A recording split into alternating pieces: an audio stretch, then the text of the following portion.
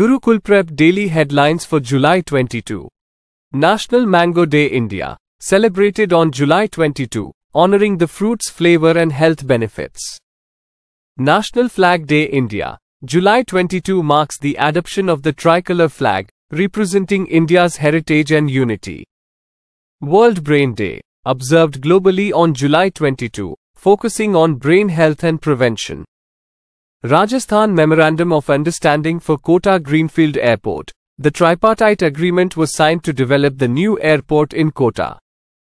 Vinay Quatra, a former foreign secretary, was appointed as ambassador to the US to fill the long vacant position in Washington. Ram Charan honored at IFFM 2024, recognized as ambassador for Indian art and culture. CBDT awards TaxNet 2.0 to Bharati Airtel, project to enhance the Income Tax Department's digital infrastructure.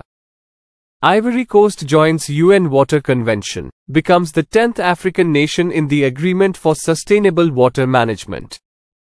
Manoj Soni resigns as UPSC chairman, cites personal reasons for stepping down 5 years early.